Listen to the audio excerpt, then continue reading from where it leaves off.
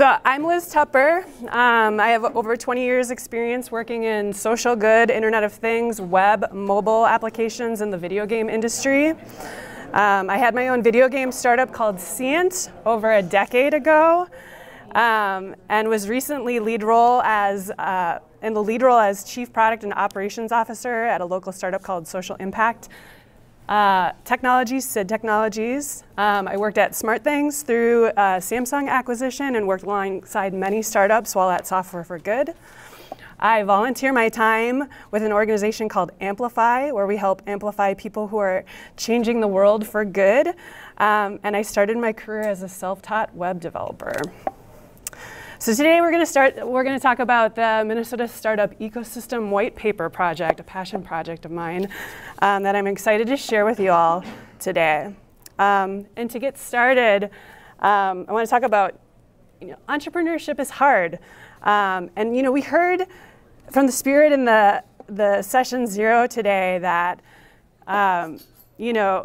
there's lots of conversations that happen with entrepreneurship that don't happen anywhere else but here at Minibar in these one-on-one intimate conversations. So I'm really hoping today that I can talk through this, and then we can talk and share and have questions at the end of this.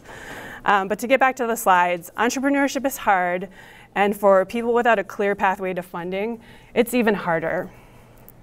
Sometimes well-intended help, support, and feedback isn't helpful, and in some cases, it's harmful. If you are on the receiving end of this feedback, you may or may not be comfortable speaking up, and you don't want to risk funding, mentorship, or other opportunities. And so the cycle repeats itself over and over again. And there's a lot of things that have changed in this Minnesota startup ecosystem in the last 10 years, which shows that we are open to trying new things and growing and learning. So how do we spotlight the areas for improvement while creating a safe space for feedback? So this is where the Minnesota Startup Ecosystem Whitepaper project comes in. Our goal is to create valuable feedback cycles that will positively impact founders, mentors, funders, supporters looking to grow our economy, our ecosystem and economy. So I want to go back to all these slides and provide a little bit more commentary. This is the director's cut. And so,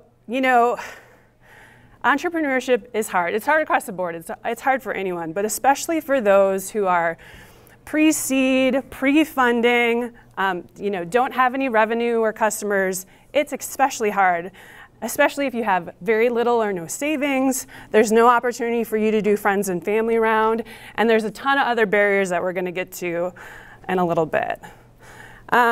So when you start building your company, time is the most valuable resource. Your time as a founder, your team's time. And Danielle Steer of Lunar Startups recently posted on LinkedIn about how when she was designing Lunar, she remembered seeing a study that was going around about how many cups of coffee it took for individuals to find someone who could be like a steward or really move the needle for their business. The respondents were mostly white and male, and the average answer was 6 cups of coffee. Well, Danielle then went on and decided to do a survey of her own, and the answer that she got was 36 cups of coffee. Now, if you think about 36 cups of coffee, that's a lot of time. So that coffee, on average, if it's an hour and then you had to commute there and then there was a follow-up afterwards, let alone the networking that you had to do to get that coffee in the first place, all that time could have been spent putting back into your business. And so this was just one of many examples of what we see, especially for founders who are Black, brown, people of color, indigenous, women, LGBTQIA+. And these founders are consistently over-mentored, over-coffeed, right? And under-invested in, right? They can't get to that seed round. They're pre-seed. They can't get the dollars. So mentors can share personal experiences and lessons learned, but that mentorship may not be super relevant if you aren't facing the same barriers as me or the individual that you're talking to. And so Daniel suggested that in order for more people and more ideas to thrive in Minnesota, we need to expand our region's capacity for sponsoring founders. And it's our community's ability to sort of show up for emerging startups for discrete tasks and specific connections, both big and small. Recently, this was like in the last 2 weeks, I was having virtual coffee with someone. And they were like, hey, you should join this group. We have this amazing group that connects people. And I was like, does it have a paid membership? And they're like, yeah, but it's only like $1,500 a year, and you get this exclusive network with this person. It's been phenomenal. I'm like, yeah, I don't do exclusive memberships to anyone. I have a policy that I don't do that because it just creates unnecessary barriers for people who don't have that. And they're like, oh, but we do sponsorships. I was like, yeah, no, I'm not gonna do that. So a couple of other ideas that Daniel had is like, if your company offers mentorship or pro bono volunteering to underinvested entrepreneurs, advocate that they also provide grants or become customers to those entrepreneurs. Find advocates for startups that are not in your network. So start looking for startups that you can support, actively looking outside of your network, outside of the people that you know, and become a customer. So back on the feedback and how it can be really harmful. So I find, and a lot of these conversations are from, either me observing it as a founder, me observing it inside a company of a female-led company with a Black immigrant founder, that sometimes the feedback seems performative, right? Like, are you showing up to talk to me because you generally want me to succeed? Or are you trying to take a piece of what I've got going on and you just want to be a part of that? So that big time suck of that performative, sort of harmful, lead you down the wrong direction feedback is not what we need. And what we actually need and what we want is to just build our company. And so there's, the sort of the impetus of this project and why it came about is over 10 years I had this video game startup. We're super successful in terms of we were written up in video game magazines all over the world. I was on the primetime Fox 9 News. I was on the front page of the Star Tribune business section. I was in the Minnesota Cup, and I was in an incubator called Project Skyway. We could not raise a single dime here. But a lot's changed. There's way more incubators, there's way more accelerators, there's way more funds here. But if you listen to founders who haven't reached that barrier, the problems are the same. And in fact, in some cases, they've gotten worse. And so what I'm hoping to do with this white paper is to give this as a source for people to connect, share their stories in a way that this can be surfaced up where they don't receive harm, where they don't receive backlash for their organization. The Minnesota Chamber Foundation also had a report come out recently, and it talked about how Minnesota startups raised a record $1.5 billion in 2020. A record 175 venture capital deals in 2021. And then there was a relatively small subset of businesses that were new businesses disproportionately, thanks, that's the word, driving innovation, job creation and output here. And they went on to say that most new businesses in the US fail to make it past the 5th year. But the inverse was true here in Minnesota, however, with over half of all businesses clearing that threshold. So we're proven here that we're fantastic innovators and we can beat the odds. Early stage funding also remains a barrier, which I talked about. For even the most innovative new startups, even though we've proven as a state that we have a track record in innovation. And this is particularly true for founders who lack access to all those resources that I talked about, referral networks, money, that can help them get that attention and trust of investors, and increasing the number of local startups. And then finally, while the Minnesota startup ecosystem is gaining steam, it faces challenges related to sustaining awareness and support amidst the multitude of priorities and our collective attention as a state. And they also went on to say that entrepreneurs are also unaware of resources that exist to support them. And while I would say that might be true, there may be resources that are aware. It's their time. It's this sort of chasing down feedback that's sort of limiting to them to do that. So there's this huge opportunity. We're super successful as a state. We've got all these great ideas. And so what do we do now? So here's my plan. With this white paper project, what I'm hoping to do is I'm creating a survey, and that survey will lead to doing one-on-one interviews with founders. That's going to turn into writing a white paper to highlight the things we're doing well as a startup community and the things that we need to improve. My target goal is to interview, or someone else within my support network interview 20 to 40 people. We're going to pay them for their time. I do not believe in exploiting individuals for their stories, and I believe that there's no such thing as free labor. There's a cost to everything.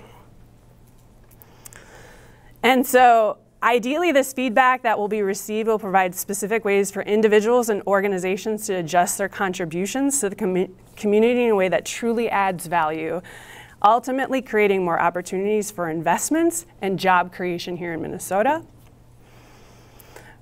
For organizations, the plan is to put together a commitment pledge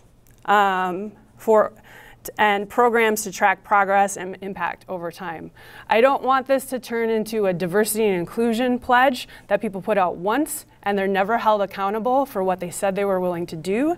So the plan is to have sort of a report put together so that organizations need to continue to report out at the 6-month, the 12-month, and the 18-month what they did to support the pledge that they agreed to meet.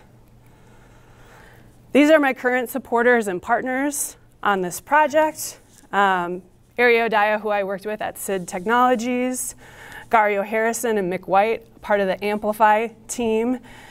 Angel Even, who is an entrepreneur herself, who helps pre-seed entrepreneurs navigate the startup landscape here. Judd Grutman, who is an entrepreneur himself with Vanzella, and Mondo Davis, also known as the Black Tech Guy. So I'm not doing this alone.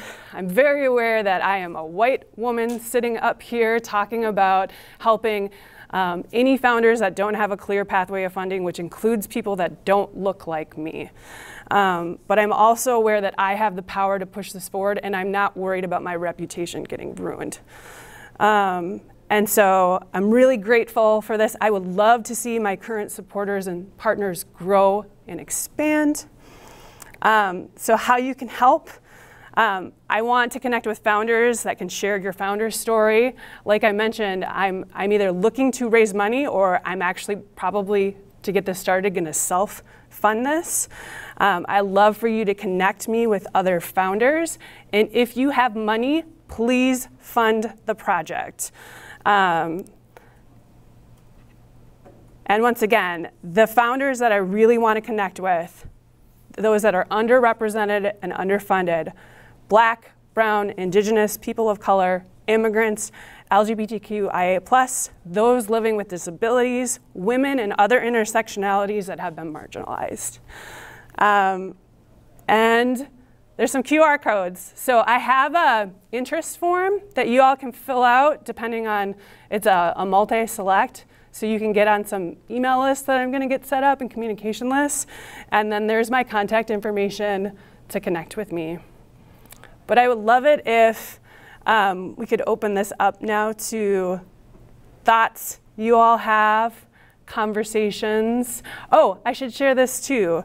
I'm tentatively planning on, we'll see if it happens, doing a follow-up session at Startup Week in September, and I would really love, if the white paper is out, to do a community healing session on the results of that white paper, so that we can acknowledge that and then start moving forward as a community. So, questions, thoughts? Is the frame more technology startups, or is it? It's all startups. So like obviously technology, my background, right? It's every startup that I've been involved in, but no, it's not just limited to tech startups. But what I've found from like just jumping industries within tech is that entrepreneurship and the problems that we face as like leaders is the same for the most part from industry to industry. So I think in the CPG space in Minnesota, you're going to find some very interesting. Yeah, stories. I would love to hear that. Yeah. Yeah. So are you publishing the information like to the organizations, or are you going to put out like a white paper that's the case on? Yeah. So I guess another follow-up question too. Have you thought about interviewing the reverse to try to understand, because there might be something you could learn by interviewing ecosystem leaders? Yeah, I think that's a great question. So, so the white paper itself is mostly going to be anonymized feedback. If feedback comes through for specific like accelerators or group fellowships or what have you, there's an option to, I've been thinking about an option to, we would be able to provide your results, but you're going to pay money for that, and that money is going to go back to the founders that shared that story. I am super open to hearing the other side of the story once this information gets out. I don't want to, like, there's a sort of a power difference between those who hold the cards and have the purse strings and can provide the mentorship and those who are seeking it. And I want the individuals who have less power today to get the first voice and get the first crack at that, and then future discussions can turn into, okay, here are the challenges we're facing. How can we remove those, or how can we adjust that so that we can meet everyone sort of either in the middle or make improvements? So yeah, I'm super open to it, but that'll come later. So you obviously have had some experience looking for funding, and you have been less successful than you wanted. What are the top 3 reasons that have been given? People don't take me seriously because I look like I do. One, I enter so many conversations where people don't. Have you gotten that feedback, or is your perception of the reason? Both. Both. I think, yeah, both. Both. I've definitely gotten this like, oh, I'm totally surprised by you after I talk or after I present information. So, yeah, it's for sure both. You know, I think some other challenges is that whole like making the like pre-seed jump. So here's another anecdote. A lot of organizations, especially for underfunded and underrepresented founders, seek funding elsewhere first, and then Minnesota is willing to fund. It's like if people start looking at those numbers a little bit more, they will find that. So the last startup that I was a part of started in 2019 and didn't start making traction here in Minnesota until MIT backed us. So we had to leave the state in order for us to start getting attention. And so, you know, even though we're super innovative, there is this risk with our dollars here for some reason, which is really interesting to me because that risk does not happen in the nonprofit space. Give to the Max Day comes out and we throw our money out like crazy. I'm not gonna say that word, like ridiculously throw our money out. But we can't do that same thing with startups. And it just sort of boggles my mind because it's really the same thought process in your head, but for some reason you're okay giving your money to nonprofits and doing it, but you're not okay giving it directly to the people who need the support.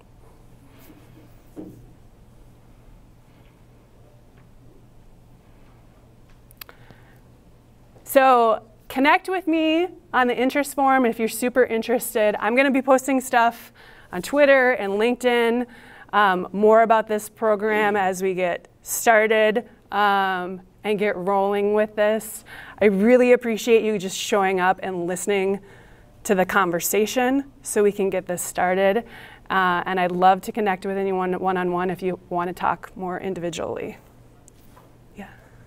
Hey, I'm Ben. I'm with the Forge North Coalition looking at the startup world in Minneapolis, St. Paul, and you are, I don't want to take up too much space in the room as someone who hasn't experienced these barriers, but like what you are saying and what our founder survey from last year shows is we're speaking the same language, and people like Maria Plessel, who is the executive director of Ministar, have been leading some really important work in collaboration with folks like Connect Up, like Minnesota Cup, Elaine Rasmussen, Jess Berg, to try and understand founders' perspectives, take action on this work.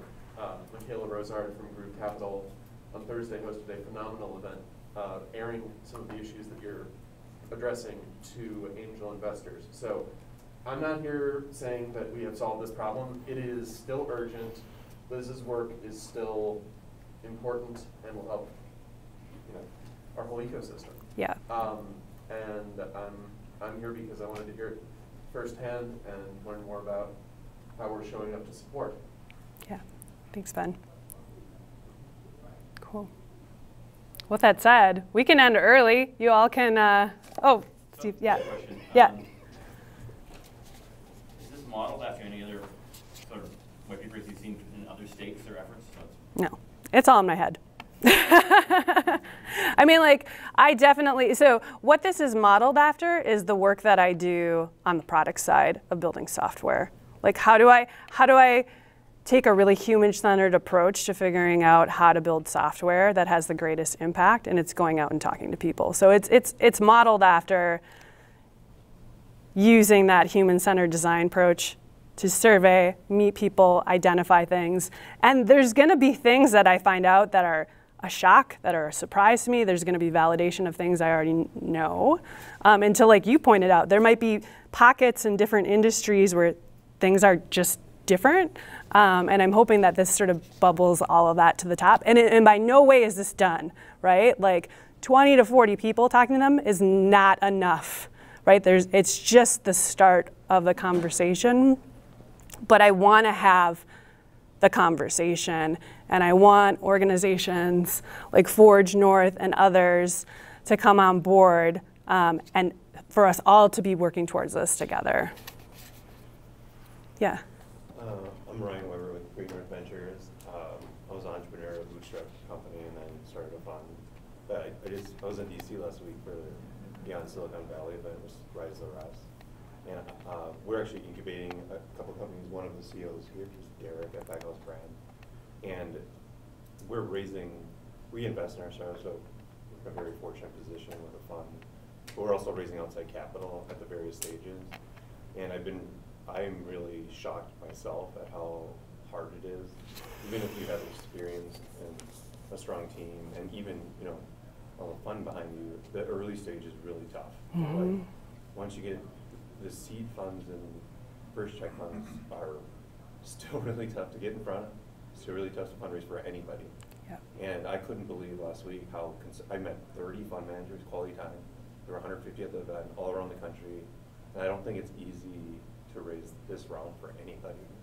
And I think I was an angel investor for 11 years while I was running my own business. And, it's even, I think it's, it takes a lot of trust, to get someone to part with some cash. And unless you build interest from customers, it's one way. But there are some techniques. I think that there are ways to improve your chances of fundraising in the pre-seed and early stage. But it's certainly, I can only imagine it's obviously I'm, in a pretty good position, privileged position, or have a lot of access, but it's not easy, even, for I don't think for anybody, but it can only be impossible, seem impossible.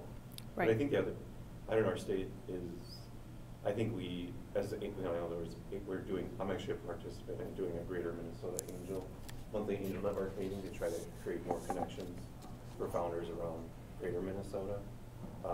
And I think part of this is finding people that are the right type of investor. Like if their interests align with what you're doing, you're going to increase your potential. But we haven't had, I think in some communities there might be a more, I really believe, like having scaled the company in St. Cloud, and a lot of friends in Greater Minnesota, in particular, like the network we had was not as good as other states, like in connecting people to money. Yep. And but it's really interesting. I really think that we can do better, and I'm excited to hear about the initiatives being taken to try to improve that, because I think it is probably where we have the biggest gap, like in capital. Yeah, yeah, and totally, and I think having like better frameworks in place for crowdsourcing is an opportunity, and like no strings attached funding, like especially in that pre-seed round, like could you give $10,000 just so that like I can stay focused on my business plan or building out my team, so that then I can then go down this other path. But like being okay with as a funder of like maybe the only thing that I get out of this is I get to see someone else grow economic wealth for themselves and their family, and I don't get anything back in return, or a zero interest loan or a really low interest loan to get you started. Because I think there's this whole other set of barriers that you don't want to get in too soon with people who have deep pockets, because you don't want it to change your business or have your business sort of be taken over by all these other ideas. I'm a small business, and my biggest challenge I've seen is they will ask me, investor or a lender will ask, can I see your tax return? But I don't have much on my tax return. What can I show you? Yeah. And if I don't have much and show it, and then they're like, oh, we can't give you money because there's not much there. Yep. Yep. It makes that portion of it very difficult as well. Yeah. Yeah, for sure. Oh gosh, we got more questions over here. Yeah, we'll go you in the black, and then the hat, and then the yellow. Sure. So, do you think that the projected economic downturn, you mentioned that in Minnesota, that seed stage especially, is kind of difficult to overcome? Yeah. And a lot of companies now are experiencing down rounds. Do you think that's going to play more into it as far as we need to try to deploy these resources a little bit more, or I guess maybe reach founders that otherwise wouldn't be reached? I'd like to hear your thoughts on that. Yeah, I think from what I've seen, and I've lived here my entire life, but there's so much amazing talent, and if you're a founder well, I'll just put it this way: having my startup, even though it failed, completely changed my career trajectory. Completely changed it. Like I've hand selected every single job I've had since I had that startup. And so if you're someone who has the initiative to have this idea and then start acting on it, and then if you can stick it out, even if you can just stick it out for a year, there is so much hope and talent in that individual that, like, even if that thing fails, they're going to be successful. That's like, I believe very strongly that if you are willing to take that step, you are worth investing money in regardless.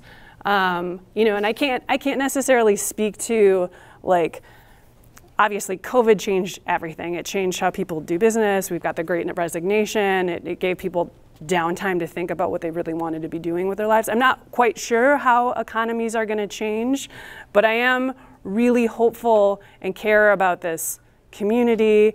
And if we can do what we do for nonprofits at Give the Max Day, there's no reason why we can't do that, Give the Max Day, for startups and small businesses. We've got so much money here in the state and in pockets, and there's no reason that we can't distribute it a little bit differently than we have. So I know that didn't fully answer your question, but those are just some thoughts that I had. The hat. I'm curious, you spoke to the idea of no strings attached investment, right? Yeah. Given the max day, fundamentally, given the max day, it's a very different mindset from an investment perspective than someone who's investing in a startup. Have you seen examples, anywhere nationally perhaps, of a successful model of a no strings attached investment, or have you that investor? I haven't. You know, that's like we have a long-term plan at Amplify to create that model. So right now at Amplify, we host monthly virtual sessions where we amplify a featured founder. They're really great. I'd recommend checking them out. It's amplify100.com, on LinkedIn as well. That's a way to like match you with a network that could be a customer, a potential funder, or anything. But we have long-term aspirations to become our own new model of a VC fund. I'm sure there are models of it. I just don't know any that exist right now. So, yellow in the back.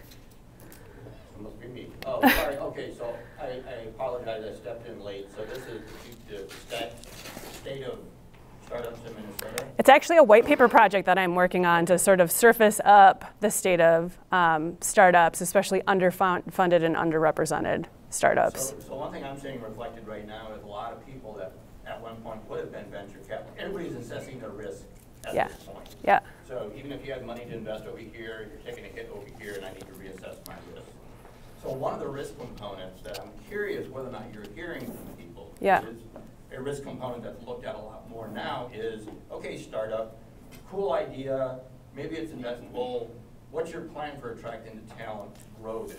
Because that's an asset that at one time was easier to find, is getting a lot harder to find. And from the perspective of money, how are you going to solve that? Yeah, I think that varies based on what the startup is, the talent that they need to bring on board. The startup that I was recently with, we had no problem finding a CTO to come on pro bono for equity. We posted a job on LinkedIn and we had over 80 applicants in 4 days, many with existing patents and PhDs to join the organization. And so I think it kind of depends. Like, I'm not just looking at entrepreneurship in the tech space, I'm looking at across the board. I'm also, you know, while I think there's an opportunity for firms that are looking to also make their money back or also to make an investment that they get return on, I am more in the camp of we should be funding projects that do some good in some way, shape, or form. And that good could simply be, we want this entrepreneur to succeed so they can create economic wealth for themselves and for their family. Or we just want to see this product exist, whether it's profitable or not, or we believe that this technology is going to be super impactful and could really change the world and not just like be another cool gadget. And so my perception is a little bit different than what we think of traditionally about venture capitalists. I think we need to disrupt that model. I think there's still a place for that. But what I see is that because this group is seen, this underfunded and underrepresented founders like myself are seen as a potential risk, to eliminate that risk is not seeing people as a money opportunity. Like, the only reason I'm helping you out is because this is a future money opportunity for me. I want that to go away in this context, or at least create a new ecosystem around that. So, yeah. Invest to the max day. Yeah, oh gosh, that's fantastic. I love that. But you know, the Brown Venture Group is going to be definitely interesting to connect with. I'm talking to Chris. Yeah, we've been in. They've had they have like gobs and gobs of business plans that have been sent their way. Obviously, they're from all over the world, practically around Black and Brown tech ventures. But I'm sure there's plenty in Minnesota, you know, proposals in their bucket that, you know, may or may not, you know, succeed there. But definitely a source. Right, and you know, they're not they're not pre-seed. They're definitely like, you need to have revenue. You have to have active customers. But yeah, Chris has been very interested in this project as well. So thanks for calling them out. All right. Thank y'all. Thank you. Oh, wait, sorry, one more. Sorry. No, you're fine. So I to say thanks, because not everybody has a place like this to come and speak and represent other people. Being a person of non-color and always trying to figure out how to make it better for everybody, it's really hard to be a white woman when there's so much shit going on and you want to be helpful. So you stepped in the right place at the right time. And I think that what we're seeing is this evolution of the old, everything has to be a buck, everything's rated by how much it's bringing in, is changing. Our kids are changing. They know that if we don't put the time and energy and effort into it, it's going to be really bad for everybody. And as far as Minnesota and growth, our growth is our people of color. Our growth is the people that have different views and ideas, because that's a big chunk of our population. And if the investors don't want to pay attention to that, they're losing out. They're losing money. So if we want our state to be profitable and more rich, we have to go the direction that you're talking about. Yeah. So thanks for your time. Yeah, thank you. And to follow up on that, I think there's several examples, especially Black and brown founders of color. And I'll speak to at Sid Technologies, our founder is moving to Washington, D.C. because she can't stand being here in this ecosystem anymore. And the same thing happened with Clarence at Upsea, moving to Dallas. Like we're already losing.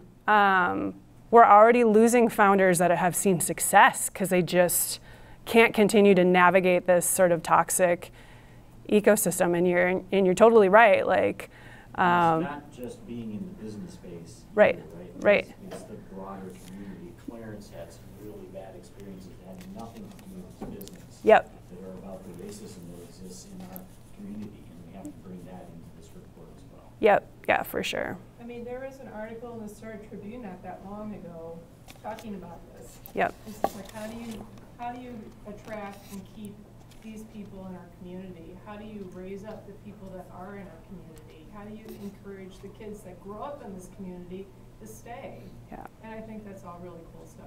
Yeah. So congratulations. Thanks. Congratulations is to everyone who's like out there grinding it.